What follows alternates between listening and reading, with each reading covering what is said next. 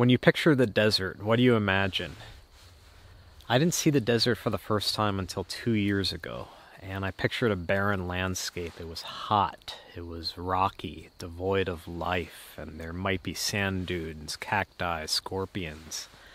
And while I found some of this to be true, every desert that I've visited has been distinctly different than the previous. They're all lush and full of life. There's splotches of color, yellow, purple. There's birds, crickets. Some have mountains, while some are perfectly flat. They're really amazing, and there's a whole spectrum of them. You can't say you've been to one and say you've been to them all.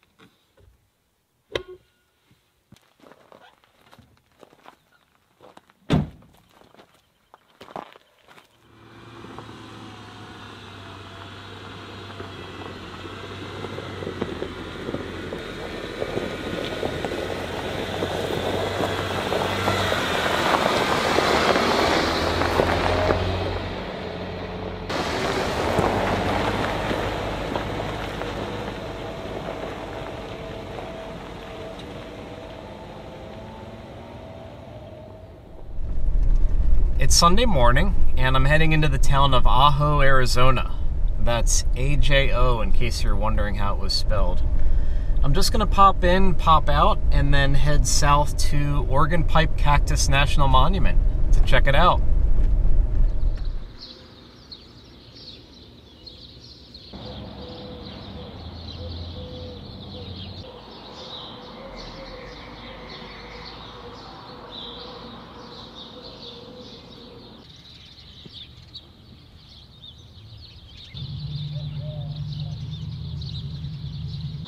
This is the plaza at the town center of Ajo, Arizona, and it's stunning. It's Sunday, so all the shops are closed right now, but just enjoying walking around and having my coffee.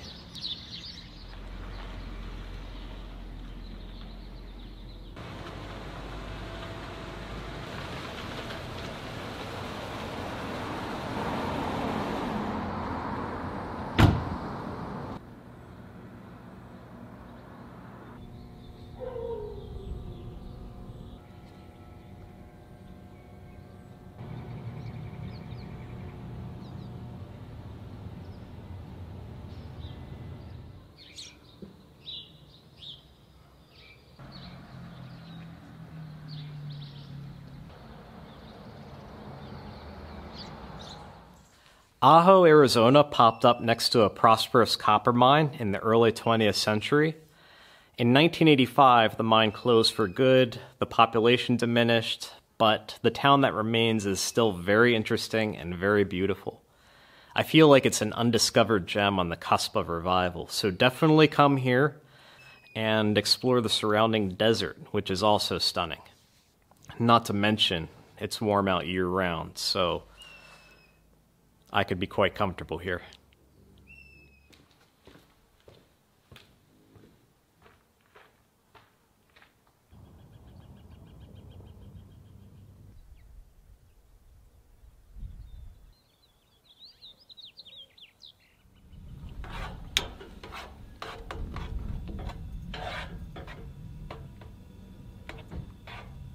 For lunch, I'm doing chicken a la king over jasmine rice.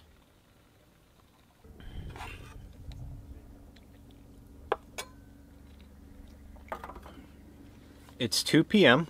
and I'm already settled in for the evening at Organ Pipe Cactus National Monument. I'm staying at a small fee campground, costs $12 a night. I have a picnic table, vault toilet, and it's a trailhead for hiking too, so I expect to do some hiking tomorrow.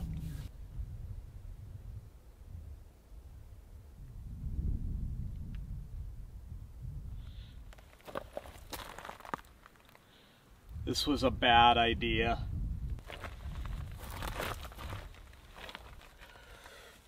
Ow.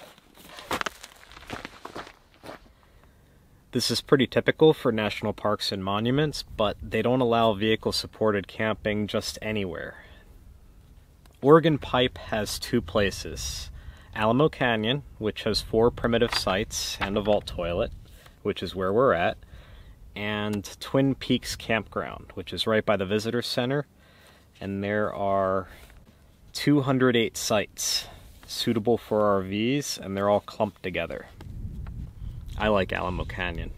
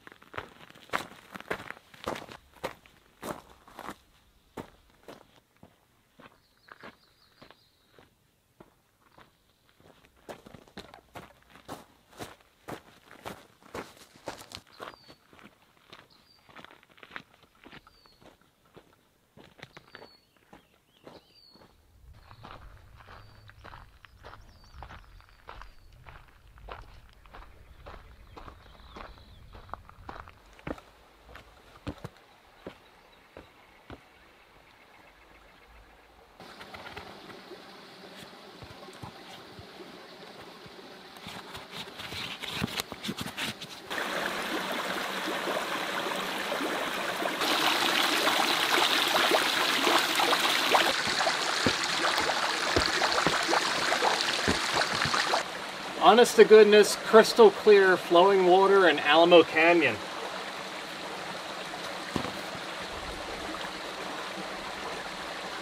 Oh yeah. All these months doing my best to avoid cold weather, and finally I found summer.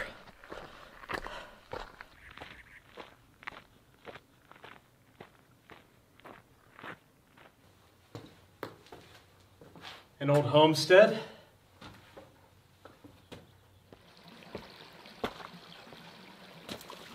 Oops. The water was so clear that I thought that was a dry rock. Yeah, it's nice and cool too.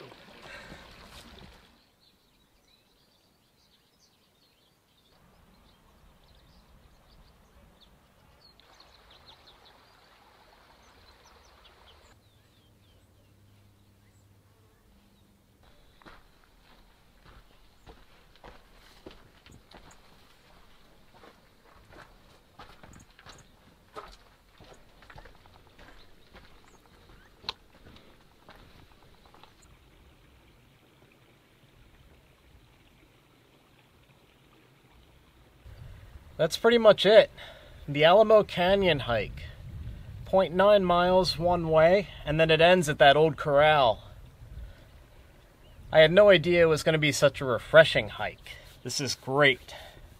I'm going to let my feet dry out and then head on back to the Jeep. It's noon on Monday. I'm going to head out, but I'm looking at the visitor guide for Oregon Pipe Cactus National Monument. And there's some scenic drives, so I think I'm going to follow one of these on the way out.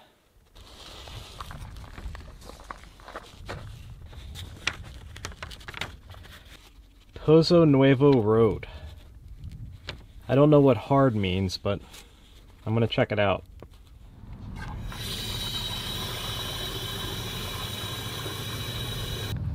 The visitor center has great water, so I'm topping off the Nemo Helio. I get a lot of use out of this in warm weather.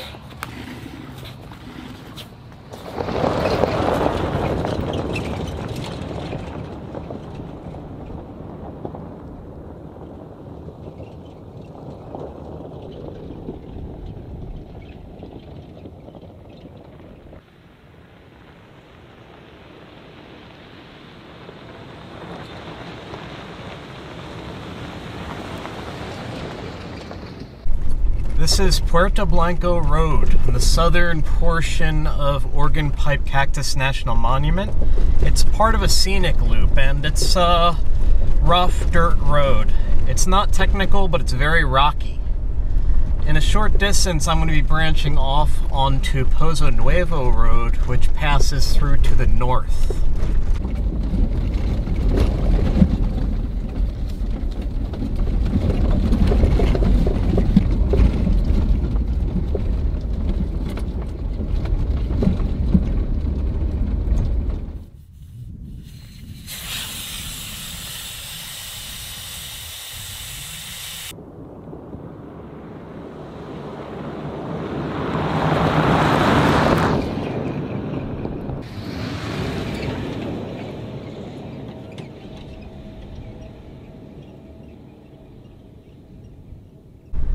Pozo Nuevo Road, the one that's listed as high clearance four-wheel drive. I'm about 10 miles in, and it really hasn't been that demanding at all. I imagine it can be in wet conditions. I passed through some washes and through some soft sand, but otherwise it's very well groomed.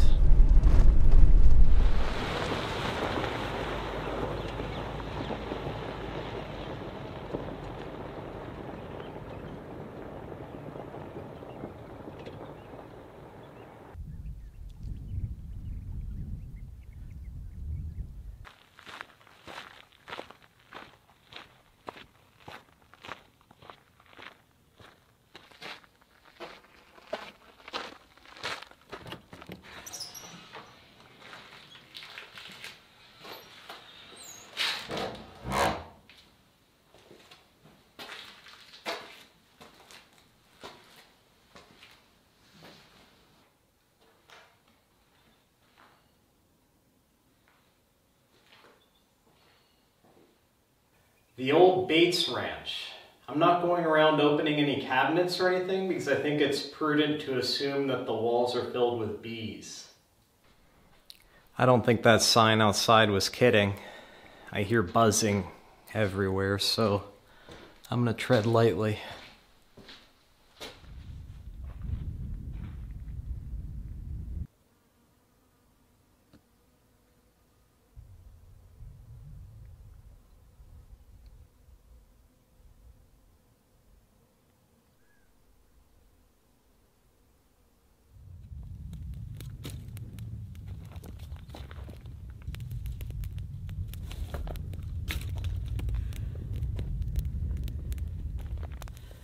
It's Monday night, and I set up camp outside of Ajo, Arizona. I had to backtrack a little bit after Oregon Pipe Cactus National Monument, and Ajo has great boondocking all around. I didn't have enough daylight to explore new territory, so I'm going to spend the night here, and then in the morning I'll keep pushing eastward.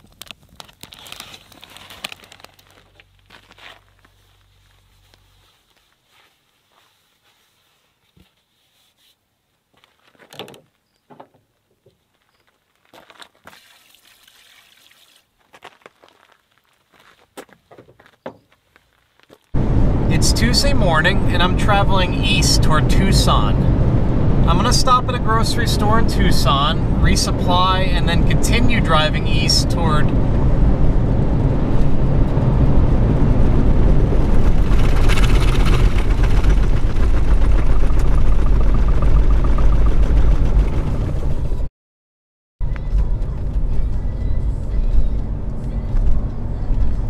really big change of plans.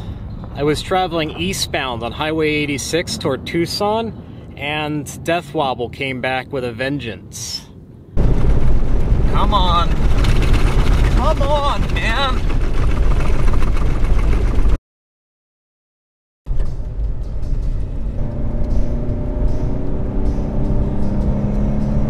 It's the first time I experienced it since I left Summit in Prescott a couple weeks ago, and things went bad. I need to get a tow.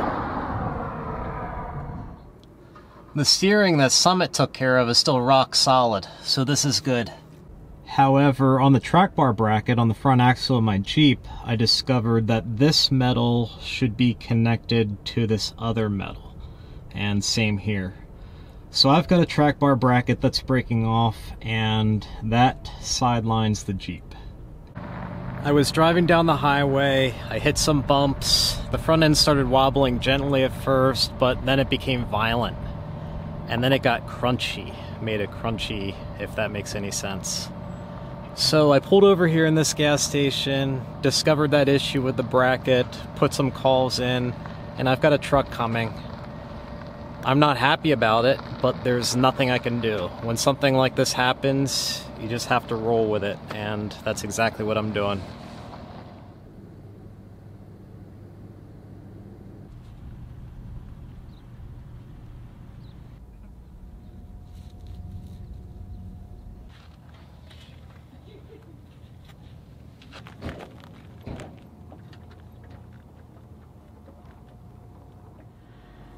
It's Tuesday night, around 7 p.m.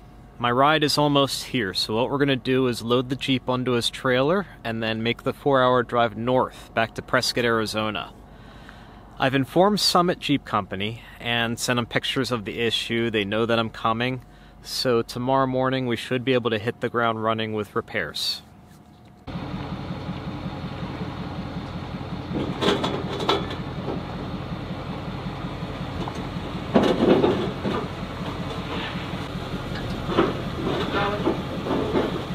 Coming. Good.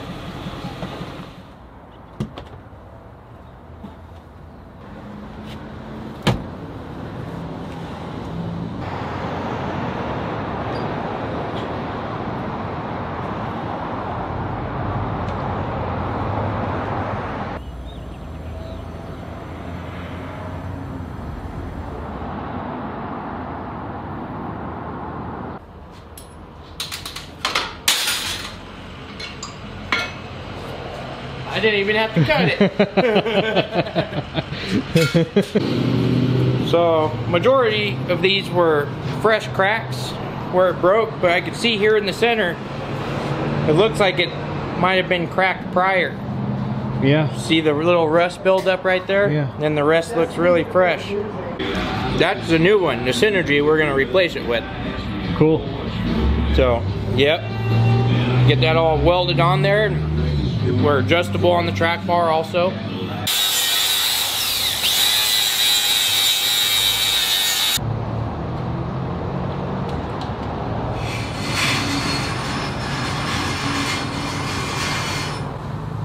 I don't think that's all the way through. Nope, that was through. My goal isn't to make more work for you today.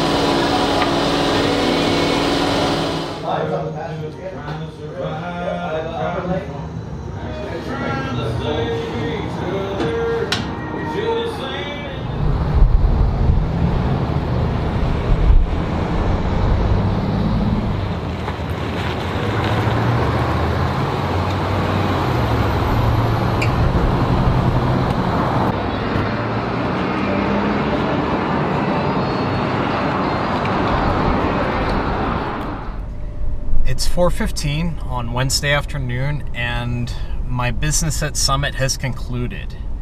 It's almost like nothing ever happened. It's awesome. But now I have some other business to attend to, and that is pizza.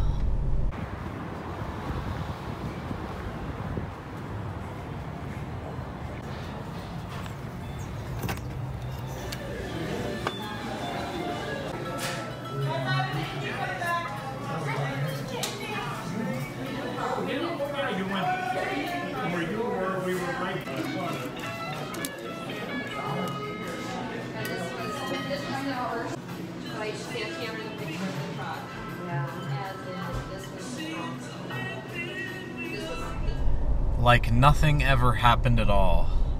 The past 36 hours was an unexpected adventure. I never expected to be back in Prescott, and as much as I love Summit and their work, I didn't expect to be back there either, but they did a great job today. That pizza was from Bill's in downtown Prescott, which is apparently the place to go for pizza. It was called the Kevin Bacon, and it was topped with all kinds of wonderful things. There was olive oil, a hint of garlic, feta cheese, bacon, sliced tomatoes, pepperoni, and another cheese blend, and I loved it.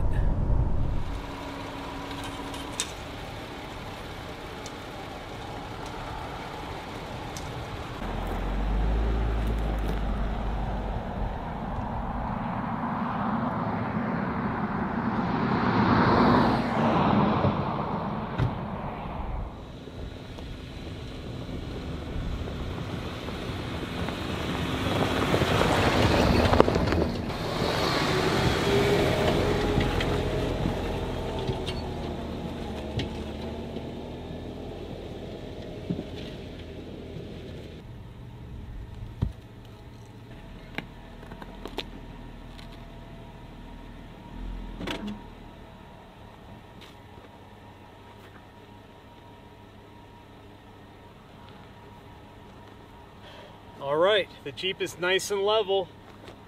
Gonna spend the night here.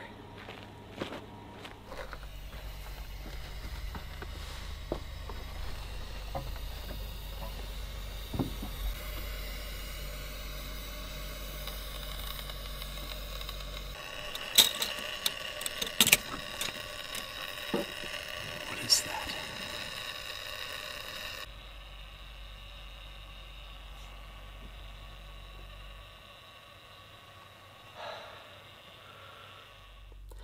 It's Thursday night, and I'm camped at the side of a BLM road near Tombstone, Arizona.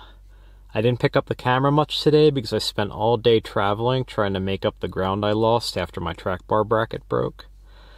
But this is roughly where I wanted to wrap up the week. The only difference is I wanted to explore Tombstone a little bit in the surrounding area, but that's going to have to wait until next week. Huge shout-outs this week. First to my friend Mike, who spent hours driving to rescue me from the side of the road, and second to Summit Jeep Company, who took me in the very next day and got the Jeep sorted brilliantly. It's got a new track bar bracket, they did a full review of everything, and it's soaking up the bumps better than it ever has. When they did their first review, there was no visible crack or issue with the track bar bracket. I figure, since I've been enduring death wobble for so long, all the stress of the front axle wobbling back and forth goes against that factory bracket. So imagine a paper clip. When you bend it back and forth really fast, the metal eventually gets fatigued. And this past week, I provoked it, and that was that. This week really went off the rails, but I made the best of it, and I tried to keep a positive attitude throughout. The pizza really helped.